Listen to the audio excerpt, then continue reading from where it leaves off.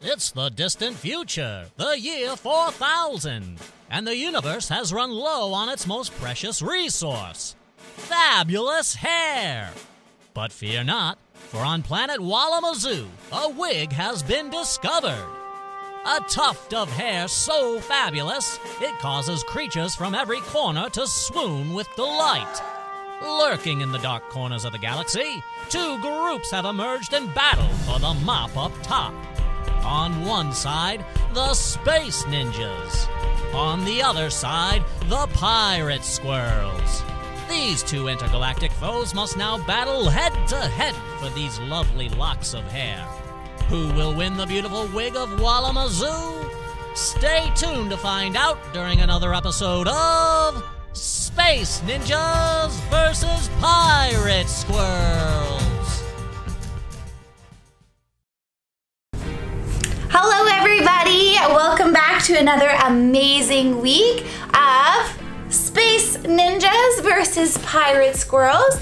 I know what you're thinking. Oh, Miss Bethany, your hair is so fabulous, and you are correct. It is so fabulous. During Space Ninjas versus Pirate Squirrels, we are battling our way through the book of Judges in the Old Testament to win this awesome, fantastic, amazing wig of Walamazoo.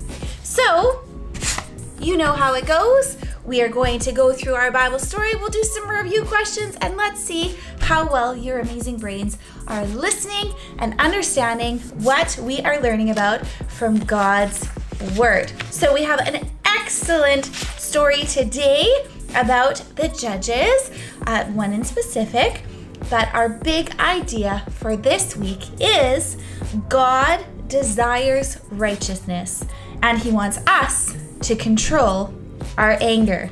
So let's jump into our big Bible story on Samson. Are you ready? Okay, here we go. I gotta get all my things ready to go for our story. So last week we learned about Gideon. So many years after Gideon died, a new enemy to the Israelites called the Philistines started to attack. So God sent His people a new judge to help rule over them.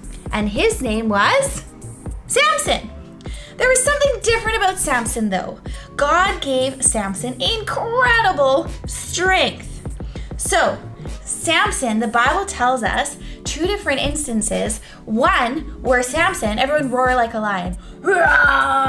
So Samson just like attacked a lion. He said it ripped his mouth with his hands, his bare hands. He was so strong. Now, God had given Samson this incredible strength so that he could help free the Israelites from the Philistines. Unfortunately, though, Samson had some major weaknesses. You see, Samson had trouble living his life in the ways that God calls us to live, that are pleasing to God. Let's take a look at some of them right here. So, let's see. He disobeyed his parents. He married a Philistine woman who didn't know and didn't love God. But most of all, Samson had a terrible anger problem. Ooh. All right, so I'll get ready. Maybe we can all show our angriest faces. Ready? 3, 2, 1. Kind of like a fight face. That's good. We're good. We're good. All right, so Samson would get more and more angry until he would explode. And God wanted Samson to free the Israelites from the Philistines, but Samson was too busy being angry and picking fights with people. Let's check out what happens. So the Philistines got really tired of Samson, and so they came up with a plan to capture and eventually kill him. That was their goal. So we got to go to the book of Judges, which is Old Testament, and we're going to chapter 16, too far, chapter 16, verse 4 and 5. Here we go. Judges, gotta keep flipping forward. 12, 17, 14. Here we go. It says, sometime later, Samson fell in love again. The woman lived in the valley of Sorek, and her name was Delilah. The rulers of the Philistines went to her. They said, see if you can get him to tell you the secret of why he is so strong. Find out so that we can overpower him. Then we will tie him up and bring him under control. Each of us will give you 28 pounds of silver. All right. Now, Delilah, Samson's wife, was a Philistine, so she was super happy to help her people. So, this is what happened. When Delilah would ask Samson, Samson, if someone tied you up, like, what would make you weak? So Samson would say to her, if someone tied me up with leather straps, I would be as weak as any man. So when he was sleeping, Delilah would tie him up in some leather straps. Whoa, here we go. She would tie him up, and then once she had his hands tied together, she would yell, Samson, Samson, the Philistines are attacking. And Samson would jump out of bed. And he would just rip off the tie, snap them like they were nothing. The next night, Delilah said, Samson, no, seriously, tell me how to tie you up. This time, Samson said to her, oh, if someone ties me up with a brand new rope, I will be as weak as any man. So that night, when Samson is sleeping, Delilah comes and ties him up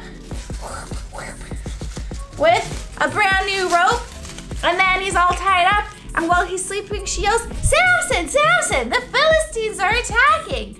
And Samson shot out of bed and ripped it off like it was nothing. Delilah wouldn't give up though. She kept nagging and pestering Samson until he finally told her the truth of where his strength came from. So Samson told her, I am a Nazirite set apart for God. I've never cut my hair. If you shave my head, I will be as weak as any other man. And as Samson fell asleep that night, Delilah cut off his hair. And when the Philistines attacked him, he had no strength to defend himself. The Philistines were easily able to capture Samson and make him their prisoner in the temple. So in his final moments of life, Samson called out to God and asked God to give him one final big burst of strength. Samson was tied up in the temple, and he, with one last burst of strength, he grabbed those two pillars that he was tied up to and pushed them with all of his might. And the temple came crashing down, killing both Samson as well as about 3,000 Philistines that were with him. Now, if it wasn't for Samson's anger and disobedience towards God, God could have used Samson to do some pretty incredible things. So on that note, let's jump into some questions, get our big brains thinking and learning about what this story can teach us. And I'll see you back in just a second for our battle.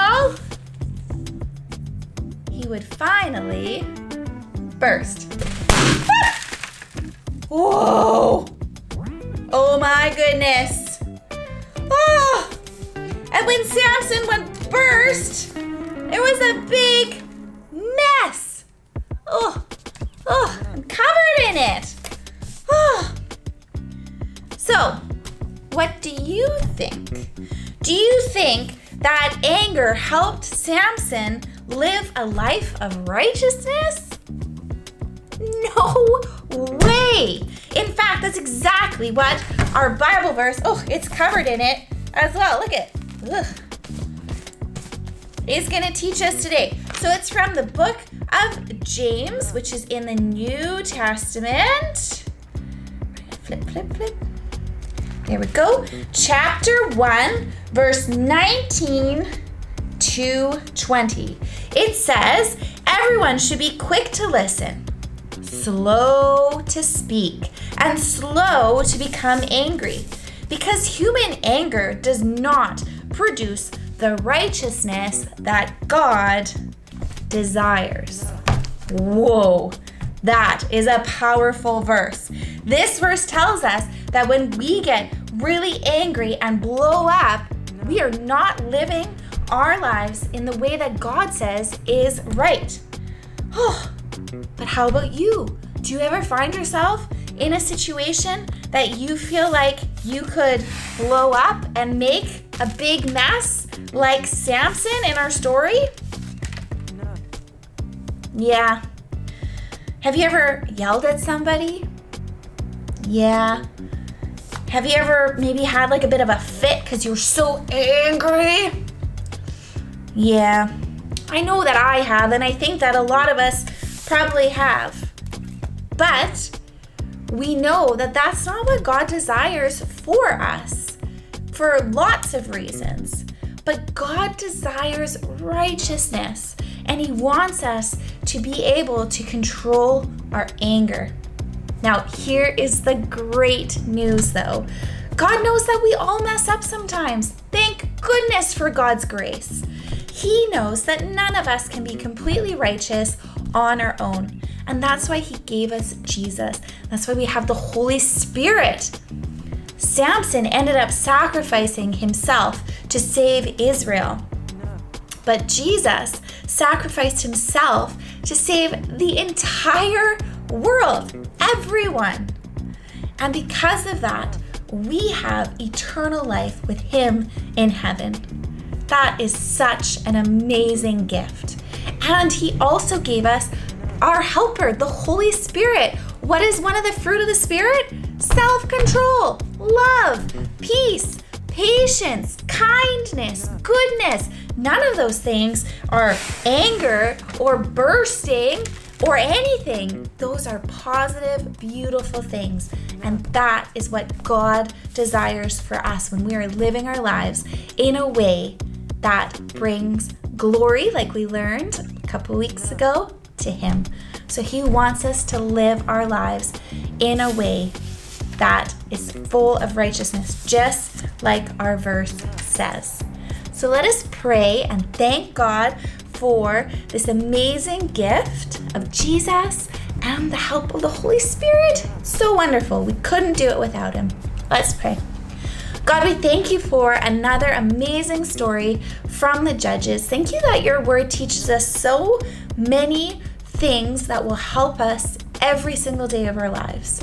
We thank You for this example of Samson and how it shows us that anger and doing and living our lives in a way that is not righteous leads to some pretty not good stuff. But we thank You that You sent Jesus. We thank You that You forgive us and Your grace is sufficient for us. And we thank You that we have the Holy Spirit working in us, and with Your help, we can make choices and live our lives in a way that not only bring glory to You, but also help us to control our anger and live our lives in a way that reflects what You want for us with Your purpose and Your plan. So we thank You for that.